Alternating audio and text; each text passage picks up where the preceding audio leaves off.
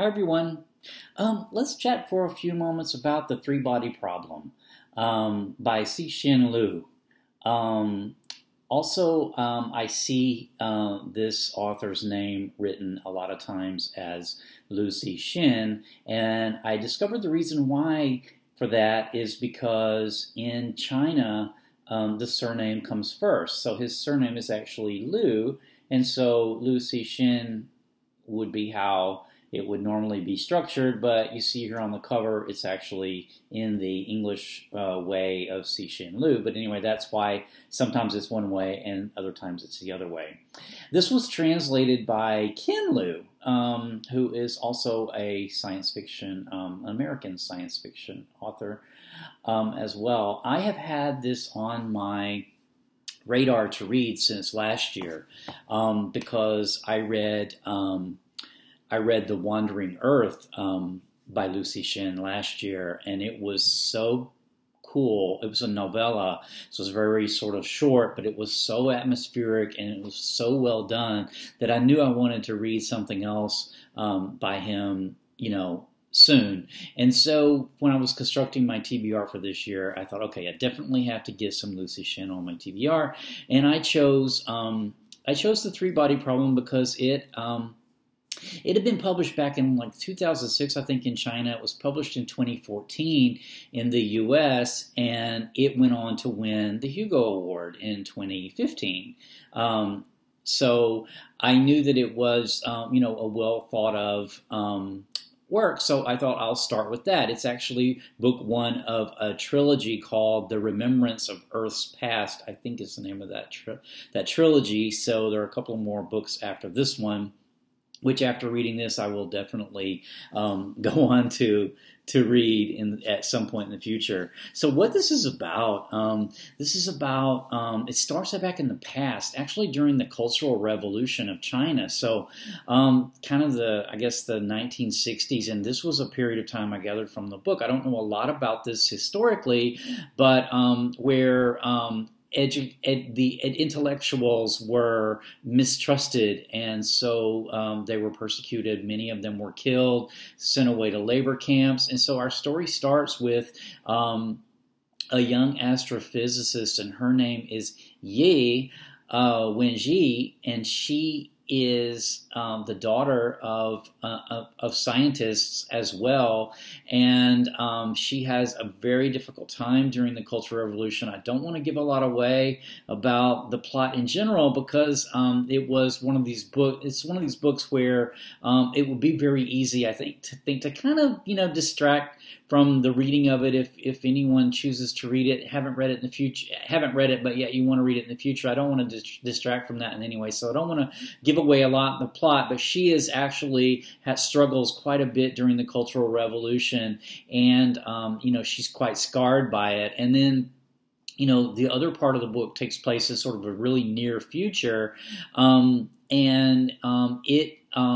we have another character at this point, and his name is Wang Miao, and he is works in nanotechnologies and nanotech engineer, and he gets absorbed in a game called the three-body problem game. It's a game. It's a virtual reality game. So what this story basically is, though, is a first contact story. So I don't want to get away too much about how that first contact happens or what happens as a result of it, but ultimately that's what kind of the gist of the story is about. It's also a very hard science fiction study. There's a lot of really in-depth science in it as well, but really basically what the story is revolving around is this contact with an alien civilization. And then the three-body problem game. The three-body problem is actually a problem in science, in physics, I guess, where it's the difficulty in predicting when you have three different bodies like planets or stars that are related to each other, predicting where they are going to be at any given moment is that's rather unsolvable, I gather. So the cool part about this game, though, and I think I can give this away without detracting too much for the story, is that it's sort of a civilization building game where the civilization, there's a world where there is a chaos, like it's unpredictable. Their climate basically is unpredictable, and so this civilization may make it to maybe the industrial age, and then it's destroyed because of some climate catastrophe. And so the struggle in the game is actually to predict when the stable era is going to arrive, as opposed to a chaotic era. And but there's a lot more to this game, it turns out, than just that sort of surface. Idea, we find out.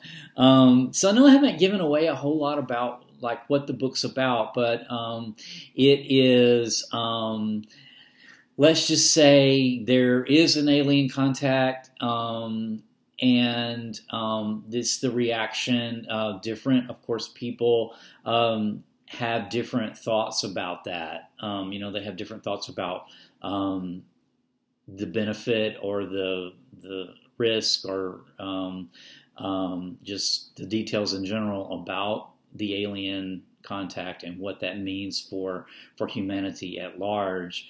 So some of my takeaway ideas, the science in it, like I said, it's almost magical in parts.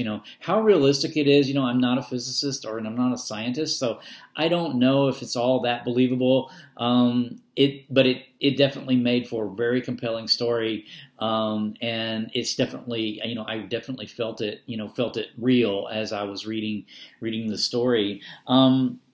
Another kind of takeaway idea I had about the book, though, in general, was, how quickly that people can grasp onto an idea as an ultimate truth.